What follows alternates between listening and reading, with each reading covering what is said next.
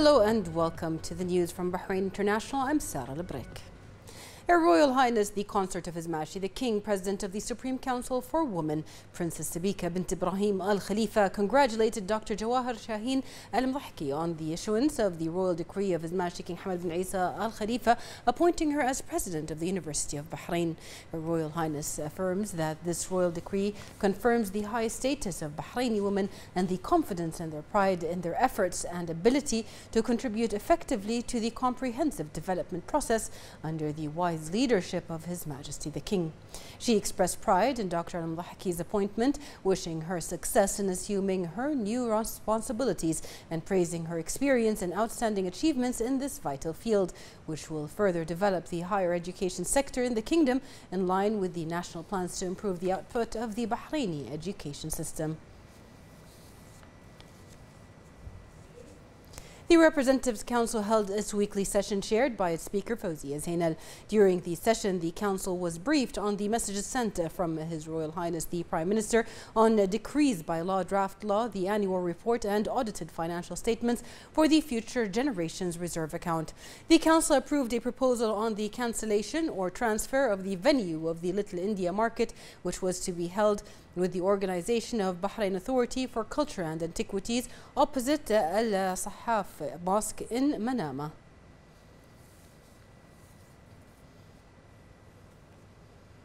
The Ministry of Interior, General Sheikh Rashid bin Abdullah Al Khalifa, held an online meeting with heads and representatives of human rights organizations in Bahrain. This meeting, which is part of the Community Partnership and Human Rights Reinforcement, was attended by the Chief of Public Security and media representatives. The Minister of Interior delivered the following speech. الإخوة والأخوات، يسعدني أن نلتقي في هذا اليوم، ويطيب لي بداية أن أشيد بدوركم الإنساني الهام، مؤكدا أننا نضع يدنا بيدكم في المحافظة على القيم والمبادئ الإنسانية السامية، والتي كانت حاضرة وبقوة وجلاء في الكلمة السامية التي تفضل بها سيدي حضرة صاحب الجلالة الملك حمد بن عيسى آل خليفة عاهل البلاد المفدى حفظه الله ورعاه في افتتاح دور الانعقاد الرابع من الفصل التشريعي الخامس لمجلسي الشورى والنواب.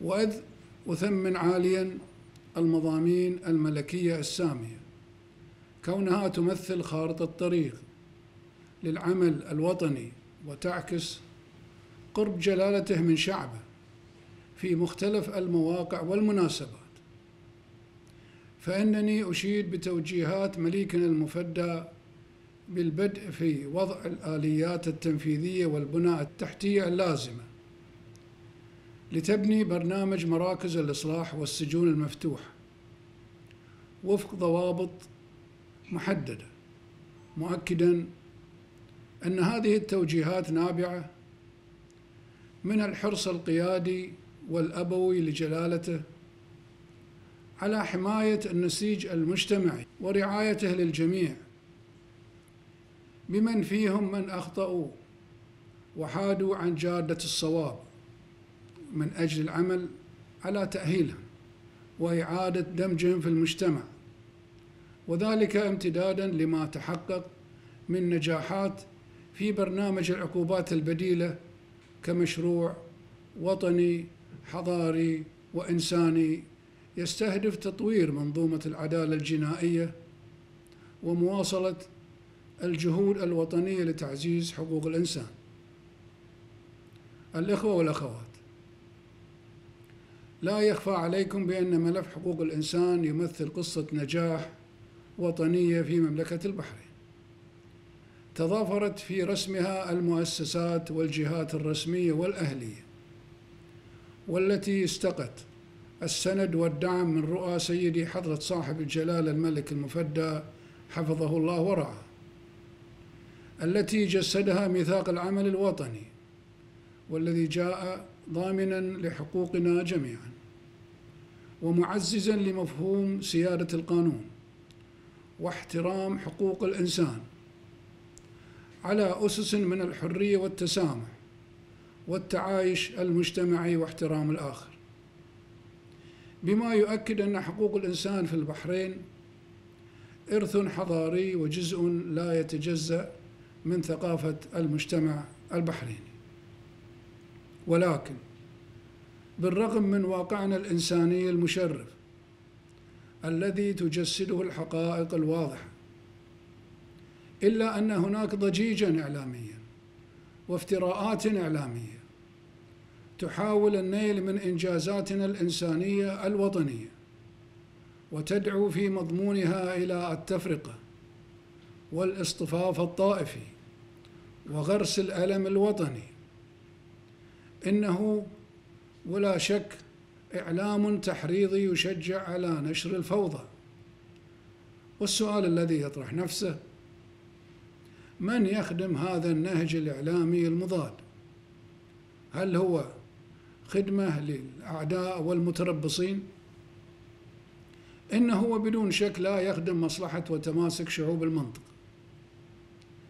ليكن معلوم لهذه المنصات والقنوات الإعلامية ومن يختبئ خلف أخبارها المسيئة بأن الفوضى لن تعود، ولن نسمح لها بأن تعود، وإنها اليوم مرفوضة بحرينيا،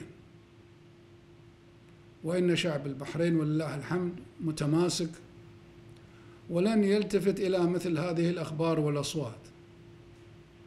ولقد تعلمنا من تاريخنا ومن تجاربنا كيف نتعامل مع الأزمات ونخرج منها بحال أفضل بعون الله، وأن أمورنا الداخلية نحن أدرى بإدارتها ورعايتها. وعلى كل حال فإننا جميعا نعمل بعزم وإرادة وإيمان صادق ضمن مساحات قائمة على المحبة والاهتمام والرعاية الملكية لشعب البحرين الراسخة في وجدان سيدي حضرة صاحب الجلالة الملك المفدى حفظه الله ورعاه. وإن خير من ينفذ رؤى جلالته وتطلعاته المستقبلية السامية وبشهادة القاصي والداني صاحب السمو الملكي الأمير سلمان بن حمد آل خليفة ولي العهد الأمين رئيس مجلس الوزراء الموقر حفظه الله ورعاه. ويبقى العزم والإخلاص الوطني لشعب البحرين الأبي العلامة الفاصلة في تخطي الأزمات وتجاوزها.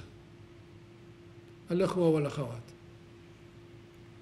إن الأمن الخليجي اليوم في ظل ما يشهده الإقليم والعالم في الواقع من تقلبات وتغيرات متسارعة يتطلب منا تسخير طاقاتنا من أجل جمع الكلمة وتعزيز الهوية، حماية لأهلنا ولمكتسباتنا الحيوية. ويمثل إعلامنا الوطني واجهتنا على العالم من خلال وجود استراتيجية إعلامية موحدة وأهدافها جامعة. وختاما،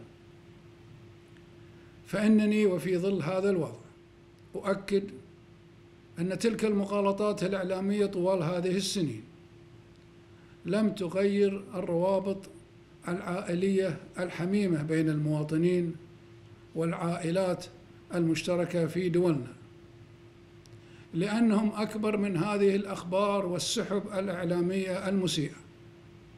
أسأل الله أن يوفقنا في حماية هويتنا الإنسانية الوطنية السمحة في ظل قيادة راعي هذه المسيرة الخيرة المباركة سيدي حضرة صاحب الجلالة الملك حمد بن عيسى آل خليفة ملك البلاد المفدى حفظه الله ورعاه.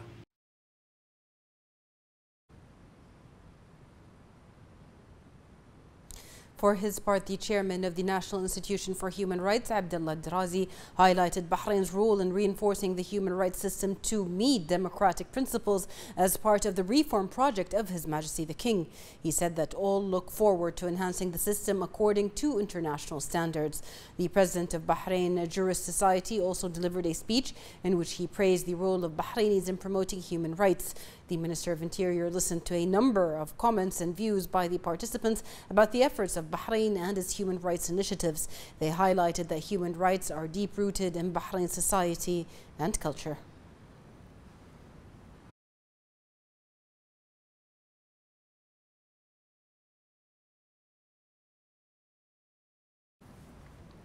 The Minister of Foreign Affairs, Dr. Abdulatif Al-Zayani, conveyed the greetings and appreciation of His Majesty King Hamad bin Isa Al Khalifa to the President Qasim Jomart Tokayev of Kazakhstan, along with His Majesty's wishes to the President for good health and success, and to the friendly Republic of Kazakhstan of more progress, development and prosperity.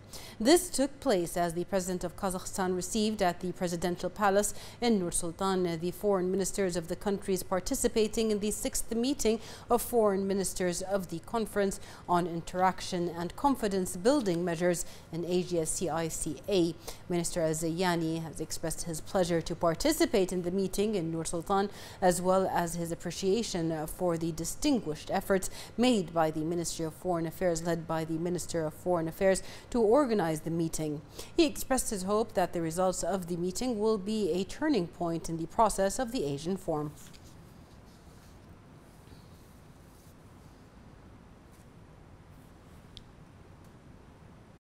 The Minister of Foreign Affairs, Dr. Abdulatif bin Rashid Al-Zayani, participated in the 6th Conference on Interaction and Confidence Building Measures, an Asian ministerial meeting which was held in Kazakhstan under the patronage of President Qasim Jomart Tokayev of the Kazakhstan, chaired by the Acting Minister of Foreign Affairs of Kazakhstan, Akan Rakhmutilin, and in the presence of the Ministers of Foreign Affairs of the CICA member states and the participation of CICA Executive Director Kairat Saribai.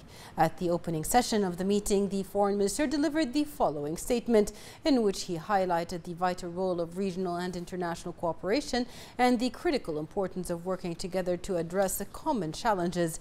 He affirmed the long-standing principles and values that have always been part of the Bahraini culture and which have been given a renewed momentum by the vision of His Majesty King Hamad bin Isa Al Khalifa. Among these are the importance of coexistence, dialogue and mutual respect that are the essential foundations of relations between states and peoples and the bedrock of enduring peace, security and prosperity. He affirmed Bahrain's firm belief in the importance of regional forums such as CICA because of their ideal venues to put these principles into practice and to demonstrate the value of genuine regional cooperation in bringing real and practical benefits to Asian countries and people.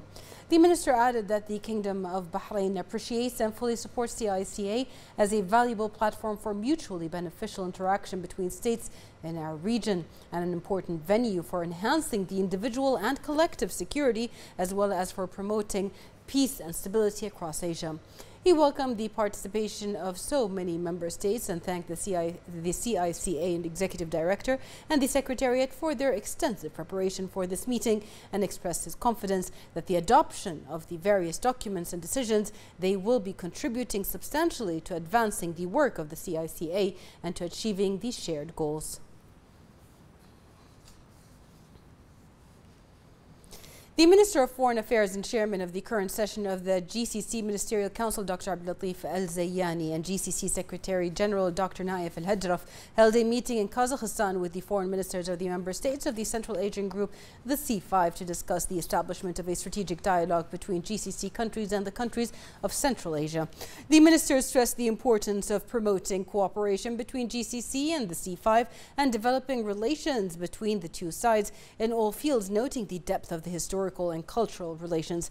Dr. Zayani explained that the GCC Ministerial Council took a decision to hold a strategic dialogue between GCC and the C5 to discuss regional and international issues and cooperation in all fields, stressing the need to intensify joint efforts between the GCC countries and Central Asian republics to develop mechanisms of economic cooperation to increase trade exchange and encourage investment in various fields.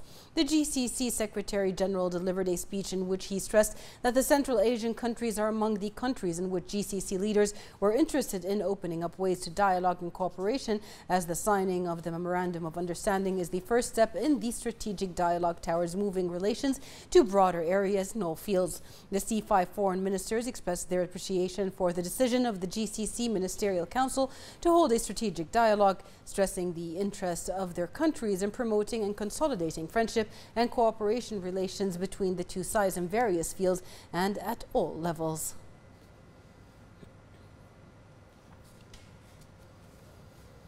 The Minister of Foreign Affairs and Chairman of the current session of the GCC Ministerial Council, Dr. Abdulatif bin Rashid Al-Zayani, attended the signing ceremony of two memorandums of understanding on political consultations and cooperation between the GCC Secretariat and the foreign ministries of Kazakhstan and Uzbekistan. The MOU was signed on behalf of Kazakhstan by Acting Minister of Foreign Affairs Akan Rakhmirtulin and a behalf of Uzbekistan by Minister of Foreign Affairs Abdulaziz Kamilov. The two memoranda were signed on behalf of the GCC by GCC Secretary General Dr. Naif Falah Al-Hajraf. The memorandum stipulated that the two sides shall hold regular consultations between them under the chairmanship of the GCC Secretary General, the Minister of Foreign Affairs of the Republic of Kazakhstan, and the Minister of Foreign Affairs of the Republic of Uzbekistan or their representatives. The memoranda also stipulates the formation of working groups to discuss many topics agreed upon by the two sides within the framework of dialogues and common interests, and that the consultation held by the two sides in the fields of cooperation include political and economic topics of common interest, as well as cooperation in the fields of culture, communication between people. The National Theatre of Bahrain hosted the launch of the Oxford Guide to Philosophy, which is the 43rd edition of the Knowledge Transfer Project, in the presence of the President of the Bahrain Authority for Culture and Antiquities, Sheikh Hamay bint Mohammed Al Khalifa, and the Knowledge Transfer Project Manager, Dr. Al-Tahir Labib. The BACA President affirmed that the project continues to emphasize the importance of communication between local and global cultural productions by translating major books and literature. Dr. Labib stressed that the goal of the Knowledge Transfer Project has been the transfer of knowledge and experiences globally to the kingdom and to the Arab world, considering that such efforts promote dialogue between people and cultures.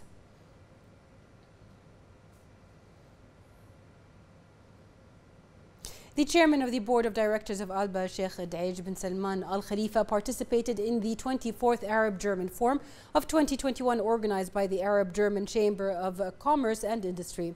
Sheikh Daij expressed his thanks and appreciation to the chamber for its vital role in enhancing the economic and commercial relations with Germany and praised the bilateral cooperation witnessed in all fields. He affirmed the strong relations between the two countries and added that the kingdom is a destination that attracts investments. He expressed his hope to further enhance cooperation with Germany, especially in the industrial field.